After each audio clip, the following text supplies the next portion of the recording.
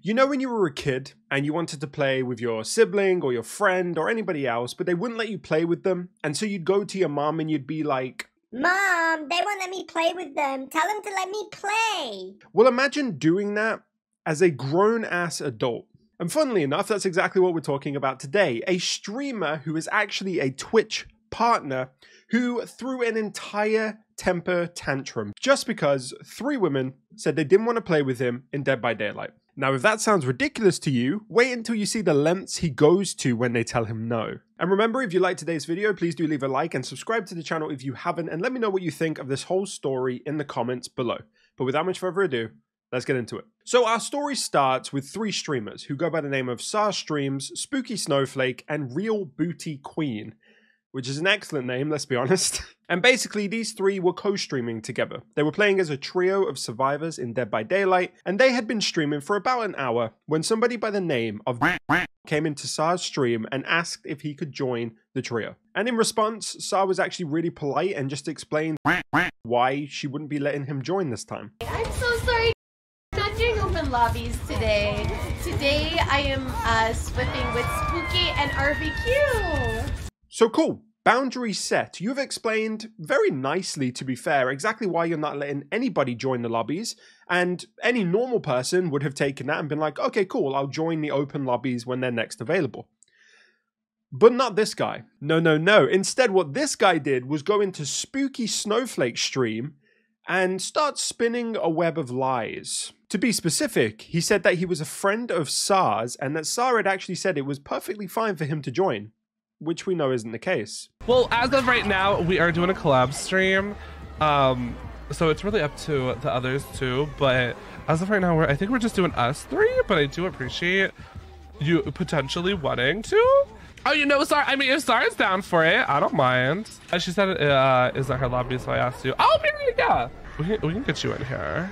So, managed to manipulate his way into the lobby and actually was invited and joined briefly before Sar realized what had happened, managed to get him kicked from the lobby, and then again explained why she was not allowing anybody to join in on their trio gaming. I think we're actually going to play trios, if that's all right. We're gonna do trios for now, right now, because it's not super fair if I'm not hosting open lobbies and then we have somebody in.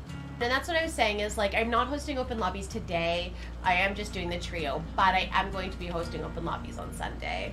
But once again, just can't take no for an answer, and instead decides to start throwing a tantrum in her chat, saying that he should be allowed to join and it was unfair and this and that and the other, to the point where he actually got timed out for 10 minutes. He then waited the 10 minutes and came back and said, maybe that was a little bit too harsh, don't you think? And proceeded to join their lobby without invitation and complain in their chats about how he wasn't allowed to play with them. Yeah. He even went as far as to join the lobby and leave a little message for them in the lobby chat. Yeah, these guys are sad, not the person who has spent the last half hour or so incessantly trying to play with the 3 streamers. No, no, no, it's the 3 streamers who are the sad. Oh, the irony is just too much, isn't it? Now, was banned in all 3 streams, but unfortunately, he wasn't done there. And I do have to issue a bit of a trigger warning here because we are going to be talking about transphobia. Now, decided that the best course of action was to message Sar privately and start complaining about how he actually was invited in and it's not fair that they didn't do it and just this, that, and the other, which eventually culminated in these messages. You said it's not my lobby, so I asked the lobby owner. Not what she said. Nah, it's just trashy and you're fake as fuck. You're fucking soft. Says the one who's complaining because they weren't allowed to play Dead by Daylight with the streamers. Again, I'm gonna keep coming back to that. You have no leg to stand on, bud. And then, seemingly out of nowhere, they decide to go for the cutthroat. Pronouns are just a made-up mental illness. If you have a dick, you're a man. Now, the reason he puts this, something which I haven't actually mentioned yet, is because Spooky Snowflake is a trans streamer. So, because he wasn't allowed to play with her, he deemed that an appropriate thing to do was send transphobia and attack somebody for their identity. Good job, man. He then signs off by saying, it's science, see ya hick. Now, shall we talk about the fucking ridiculous nature of trying to quote science, acting as if you are some learned individual and that's why you are against trans people, when you don't even know what the appropriate use of apostrophes and any type of punctuation is? I'm not trying to shit on anyone's intelligence here, but if you're really going to be trying to make it out like the reason you are being transphobic is because you are some sort of intelligent being and it's actually science, then maybe you should back that up with how you use grammar. And I do also want to take a moment here to talk about transphobia and how prevalent it seems to be at the moment. Trans people are getting attacked a lot on the internet, especially if you're on Twitter, which, let's be honest, is a cesspool anyway. But the identities of trans people are really under attack through laws in America, through the way that people are spoken about on Twitter and the way that Twitter deals with that kind of thing, etc., etc. I could go on. But it really fucking sucks that somebody can't even play a game of Dead by Daylight and have their own boundaries set with who they do and do not want to play with in that moment without being harassed because of their identity. And obviously this guy is not the type of guy who can be reasoned with. He very clearly flew off the handle as soon as he was told no. But this kind of thing happens far too often. People who are being attacked for their identity just because they do something or are something that a certain other person finds offensive in some way. The whole point of this segment is basically just to ask anybody who's watching to back any transgender people you know. Whether they are a creator, a friend, a family member, have their back. Tell them they are valued, tell them they are loved, and make sure that when people like this float to the surface, as unfortunately they often do, you are there to tell them exactly why they should not listen to people like this. Exactly why people like this are just fucking disgusting, hateful, bigoted individuals who shouldn't have any of their words actually taken to heart in any manner. If you know a trans person, tell them that they are valued, tell them that they are loved. And to anybody who's watching this who is trans, you are valued, you are loved. And don't ever think people like this have anything worth listening to coming out of their mouth because they just fucking don't. Anyway, back to the story, which does actually have a happy ending. Off the back of all of this stuff that happened, Real Booty Queen, Spooky Snowflake, and SARS Streams decided that they were going to talk about this on Twitter and ask the Twitter community to report for his behavior. So they uploaded a tweet. They put, "Hi streamer Twitter, please report this streamer to Twitch for the hateful conduct. They have been harassing my friends because we didn't let them join our lobby. Fucking pathetic. I just have to reiterate, fucking pathetic. When we were trioing last week, they threw tantrums in both streams, joined our lobby to call us sad." Oh, did I mention, by the way, that this guy has just under 20,000 followers on Twitch and he's a partner? Did I mention that? Did I mention that this is the caliber of people that apparently can make it to partner? Did I also mention that this is a grown-ass man? I probably did, but I'm going to keep mentioning it because it's fucking stupid. And off the back of all of the reports that came because of this, was banned 2 days ago, which we love to see and rare at the moment, Twitch win. And as you can probably imagine from his previous behavior, had plenty to say about this. He even went so far as to tweet about this and say, "How is it transphobic to believe in biology? I did not say you don't have rights or call you names. I said he one night. Yet you have all harassed me and brigaded to get me banned, which is against Twitch policy. Twitch, you should do something about this harassment." He then added on to that, "I also only said one thing. It was not harassing, and I said it to SARS Streams, not directly to the person." Doesn't make it any better.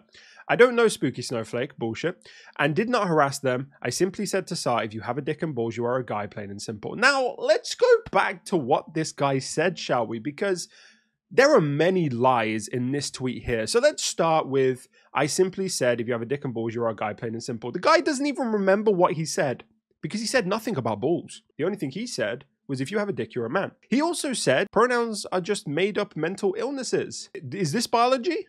I don't think it is it? So I wonder why you left it out of talking about it. I wonder why when you tried to play the victim, you left this little part out. Now let's go back as well to you saying, "I don't know Spooky Snowflake." Interesting. Because I'm pretty sure you follow and subscribe to them on Twitch. Thank you so much for the follow. Welcome in. How are you doing? Welcome. Also, thank you so much for the tier 1 sub. We are just gonna do trios for now, if that's cool. So unless you just are the type of charitable individual to go giving out tier 1 subscriptions to any random person you meet without ever actually acknowledging their name, kudos to you if you are, then this is a pure lie. And then finally, let's talk about this. "I said it to SAR Streams, not directly to the person," as if that makes it any better. It doesn't. All right, it doesn't. If you are spewing transphobia in any format to anyone, it is not acceptable and is just as bad as if you were saying it directly to a person as well. In all cases, you are effectively eradicating or attempting to eradicate a trans person's identity. That's not acceptable. It's just not. And it will always count as transphobia. I don't know how this guy managed to get to 20,000 followers, hit Twitch partner, when this is the kind of thing he does, where he disrespects people's boundaries when they say, hey, no, we don't want to play with you. We're currently doing our own thing, to the point where he forces himself into the lobby uninvited multiple times, not ever taking no for an answer. And then when all that fails, resorts to harassing somebody through DMs and being incredibly bigoted and transphobic about the people who wouldn't let him play with them. I don't know how all of that can happen, and you're the type of person who is perfectly acceptable in Twitch's eyes to represent them at the highest order.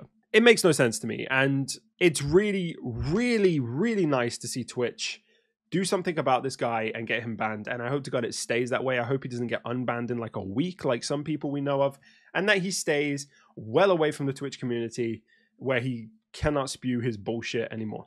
Now, of course, the 3 streamers involved are all still streaming on Twitch, and it would be awesome if you go and show some love to them. To Sa, Spooky Snowflake, and of course, Real Booty Queen. I will leave all the links to their channels in the description if you want to go and show them some love. Drop them follow, say hi to them, tell them they're awesome. They dealt with this in a really, really fantastic way, and they should be applauded for how they went about it. And like I said, if you know anybody who's trans, go and show them some love. Go and throw some positivity at them and throw some love at them. I'm sure they would really appreciate it. And throw some love at the video if you're still here. Make sure you leave a like and subscribe and let me know down in the comments what you thought of all of this. Thank you so much for watching. I do really appreciate it. And go out there and be the best damn Kong that you can be. I'll see you guys in the next one. Bye for now. So let me break it all down for you. I ain't never giving up, I ain't never, you know I'm taking that crown from you.